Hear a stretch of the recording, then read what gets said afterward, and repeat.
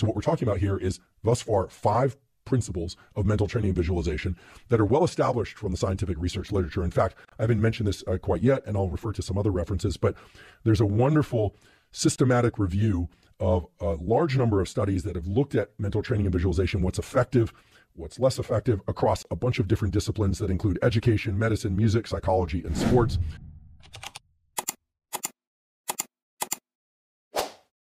The title of the paper is Best Practice for Motor Imagery, a systematic literature review on motor imagery training elements in 5 different disciplines. As the title suggests, it's mainly for motor imagery training, but it extends into music, which of course involves motor training and execution, but as well as education.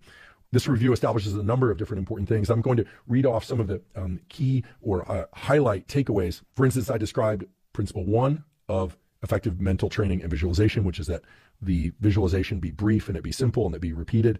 You may ask how many times that very brief 5 to 15 second exercise of going through some routine should be repeated. Well, different studies have used different ranges of, let's call them repetitions, in a given training session, but the number that seems to be most effective is somewhere between 50 and 75 repeats per session. That brings about the question of how long one should rest between each repeat. This gets a little tricky depending on what you're trying to do. Remember that we have this kind of threshold of about 15 seconds for completion of the entire motor sequence. Let's say what you're trying to do, like a golf swing, takes you 5 seconds to imagine in your mind's eye. From the point where you, let's just say, have the ball on the tee, you bring the golf club up, you might reposition your feet just a little bit, that kind of a little wiggle that golfers do, and then the swing. If that whole thing takes 5 seconds in your mind's eye, and roughly 5 seconds in the real world, well, then you'd be able to repeat it, of course, 3 times in 15 seconds. That would be 1 repetition, even though you're doing it 3 times. So it's 1 15-second epoch, as it's sometimes called, EPOCH, epoch.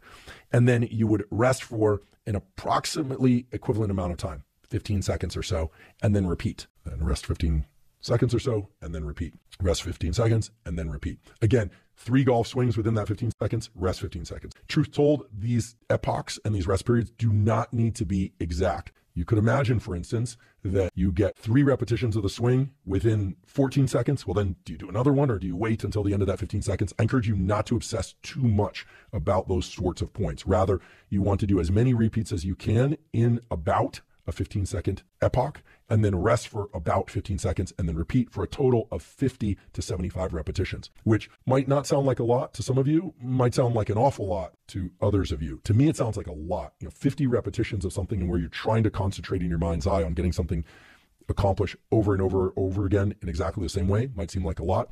Mental training and visualization can be effective, however, at increasing the accuracy or the frequency at which you can do that real world behavior. So if normally you're only hitting the golf ball correctly, say 10% of the time, mental training and visualization can really help bring that number up. But it is important that you are able to successfully complete that motor task in the real world. Similarly, for performance of cognitive tasks, so say, for instance, speaking a new language.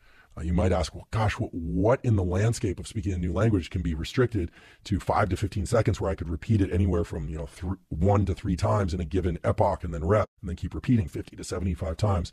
Well, there I would encourage you to pick something that you are able to do perhaps very slowly. So to speak a particular sentence, but with some challenge in getting the accent and the enunciation right, but you've completed it successfully before, and you want to get more smooth or more fluid with it.